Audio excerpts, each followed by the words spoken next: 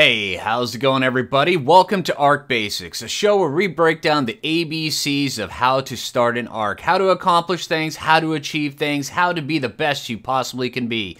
That's right, we're going with the full ABCs of Ark. A for Ark, B for Basics, C for, well, whatever you want it to be. C can be anything. The island, it's a dangerous place. It's filled with all sorts of wonderful creatures. From the lowest Pegomastax to the biggest Rex and Giganotosaurus. And today we're going to be discussing a few of them. Hey, how's it going everybody? Welcome back to Ark Basics. I'm Phlinger Phoo, and we're going to be discussing the top 10 dinosaurs for the island map. Now, these aren't the top 10 toughest. These aren't the top 10 of best gathering, although there are quite a few gathering dinosaurs on this list. These are the ones that you get the biggest bang for your buck on the island map. Now, I'm not talking about any of the other maps, just the island, just the base game. Now, I went and I asked a bunch of people in Discord and online what their favorite dinosaurs were, and I assembled this list based on that feedback. So, hey, let's jump into it. Coming in at number 10 is the Ichthyornis. Yeah, these little annoying guys that like to steal your narcotics on the beach, these guys are my number 10.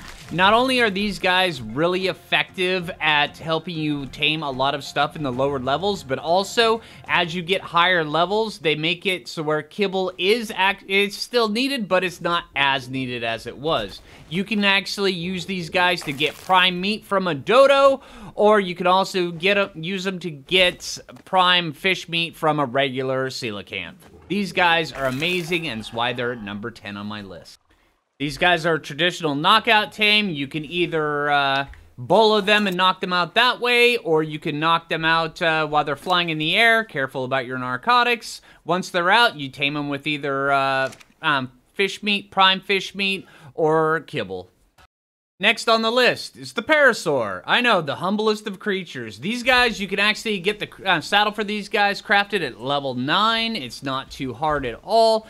These guys, you find them in the wild, you can either bolo them or you can run them down and you can knock them out that way. I would suggest using either a regular bow with trank arrows, a slingshot, you could even use a club, a crossbow.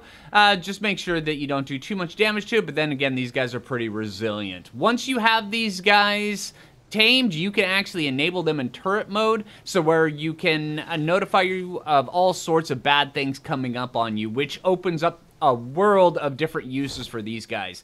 Parasaurs are actually really cool, and the uses you can use these for are absolutely amazing. Just being able to know where certain dinosaurs are located at on the map at any time, just by having a Parasaur call them out.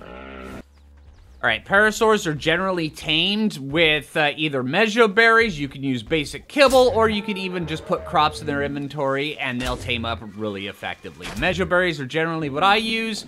Use whatever you like. Next on this list is the Doedicurus. Not too bad. I actually kind of really like these guys. Now, you can get the saddle for these guys at level 34. It's actually pretty easy to craft. Once you have one of these, or once you find one of these out in the wild, I would look for them in the craggy hilltop areas or where a bunch of big rocks are. Take care in knocking them out, because if you do too much damage to them, they'll ball up and it makes it really hard to tame them afterwards. So my recommend would be either a rather high level crossbow or just a long neck, and knock them out that way. When you find them out in the wild, you don't have to have the highest level one of these guys, because a smaller level Doedicurus will still get you this almost the same amount of stone. They'll get you stone just as fast, and it may take you a few more rocks, but they'll still get you a ton of stone. It's more than you can get with a pick. You tame these guys with either mesoberries, crops, or just regular kibble.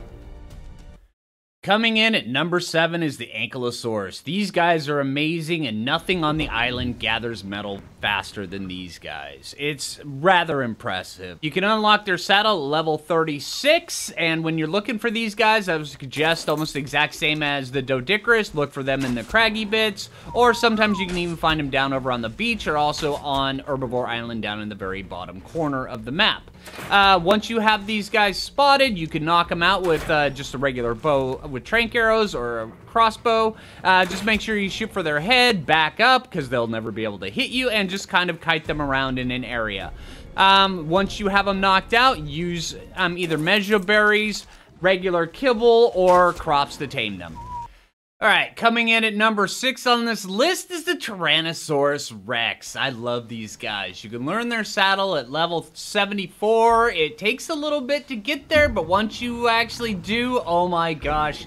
The feeling of riding one of these guys, it's so good they made an achievement after it. It's pretty impressive. Alright, you can find these guys spread all throughout the island, sometimes sneaking up on you when you least expect it. I would recommend, if you're going to knock these out, use a long neck. Definitely use a long neck. You need to have them get as much torpor on them as possible. Once they're knocked out, you can tame them with either regular meat, prime meat, raw mutton, or also exceptional kibble. When you actually have these guys tamed, you can make, their roar is so good, you can make other dinosaurs around you poop. It's pretty cool. And, when you're taming up for a boss army, a nice bred Rex army is absolutely impressive. So that's why these guys come at number 6. Alright, coming in at number 5, the Baryonyx, one of my personal favorites. These guys are absolutely amazing. I've done at least 10 videos on just how good these guys are when you want to solo the caves. It's extremely impressive what just a simple Baryonyx will do for a solo game player, or, you know, just any one that wants to go through and run the caves, wants to go tame Basilosauruses, anything of the sort. Paired with their natural regeneration, these guys are, yeah, it's easy to see just how much I love these guys. Alright, and how you tame these guys? Well, you can knock them out, simple knockout method. You can trap them if you want. I would recommend using a crossbow or maybe a long neck. You unlock their saddle at level 49, which is kind of in the earlier game, which makes it even more impressive. When you are taming these guys, you have to use either fish meat or prime fish meat, or also their favorite regular kibble. Alright, next on the list, we have number 4, the Therizinosaurus. If there was one dinosaur that screamed, I want to be the jack of all trades and excel at all of them, it would be the Theri. Now, the Therizinosaurus, it's my number 1 boss dino when it comes to the island. These guys are absolutely insane at just the way they can take down bosses. Plus, also pair them with veggie cakes, and they'll be able to keep healed the entire time. Also, not only do you learn the saddle at level 69, but you can also use these guys to gather up just about everything. If there's one dino that you could go on that would just be your end-all, be-all gatherer, if they could gather metal and stone, they would be even better, but unfortunately they can't. But for now, these guys come in at number 4 because these guys are absolutely amazing, and you can even level up just how much they can gather. You can tame these guys with measure berries, crops, and exceptional kibble. Alright, coming in at number 3 is another one of my personal favorites, the Basilosaurus. These guys are amazing. You unlock their saddle at level 60, which is not too far on, but these guys are absolutely 100% a passive tame. But once you do, you tame these guys with either exceptional kibble, raw meat, raw prime meat, or raw mutton if you wish.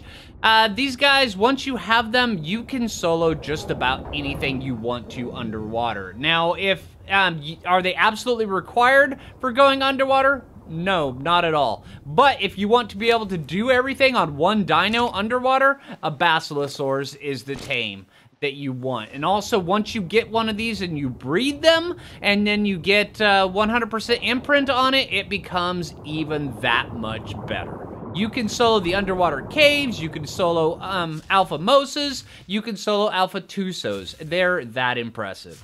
Alright, coming in at number 2, oh my gosh, the Thylacoleo. You unlock the saddle at level 51, and these guys are the epitome of mid-game tame.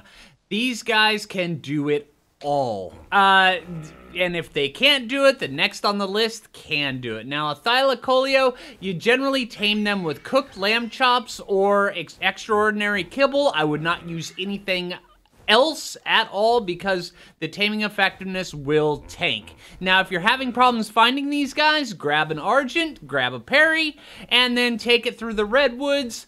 Find a Thyla on a tree, put the Perry away, and go knock that Thyla off the tree. Then you can take it, you can drag it to a taming pen that you have either built out on the beach or on a raft that's out on the river, and then you can lure it into it that way and knock it out. I would recommend, if you're gonna knock it out, either use a high-level crossbow or a long neck for it. It just makes everything so much easier. But once you have these guys, you have your own self-contained taming pen. You can knock out Rexes while sitting on the back of it. You can knock out just about anything sitting on the back of it, but don't stay away from Gigas. That's all I'm saying.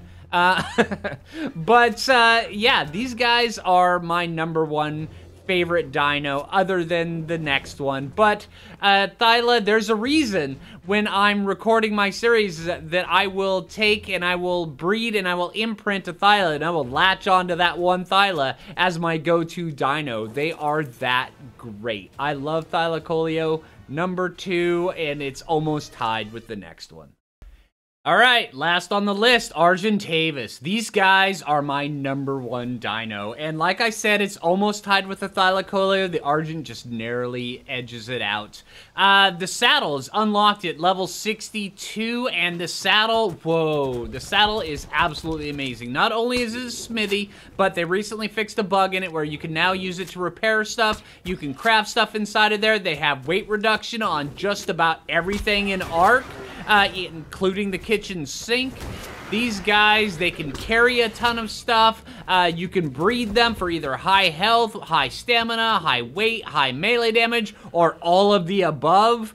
And once you have an Argent, there is a reason why I consider these guys Ark's rite of passage, is because once you have one of these things, the game fundamentally changes, and for the better. Yeah, there's a lot of times where I will skip the Argent so I can ride my Thyla because I prefer the ground game a little bit more than the airborne game, but the Argent just adds so much functionality to the game. It's absolutely insane. Now, there are all sorts of different traps that you can use for one of these things. You can use a gate trap, you can use a pillar trap, you can use all sorts of different things. Or you can just hunt one down in the wild and shoot it that way if you don't mind chasing it. It's not that hard, it just takes a good aim. But yeah, other than that, it's Argent's, yeah, the #1 dino in my opinion, and also in the opinions of a bunch of my viewers. So hey, I hope you guys enjoyed the list. If you did, yeah, if you have any comments down for any changes you would like to have made with the list, if you would have made it a little bit differently, let me know in the comments down below. I really appreciate that. But before we leave, I'd like to add a couple honorable mentions. One, the Equus. The Equus is absolutely amazing and would be on this list if it was a lot easier to tame on the island. But with such hard to get to spawn spots, there's no way I could justify having it on this list. Now, the next one, the Uteranus. These guys are amazingly good. Are they absolutely necessary? If you're doing the boss fights, one of them is kind of necessary. You can do the boss fights without the Uteranus, but the Uteranus makes it so much easier. Plus, also you get the best kibble in the game from them. So I would just like to give a couple shout outs to these guys. So hey, if you haven't already, make sure you click that like button. I really appreciate it. If you're new around here, subscribe. And until next time, this is Phlinger Phoo. And take it easy, everybody.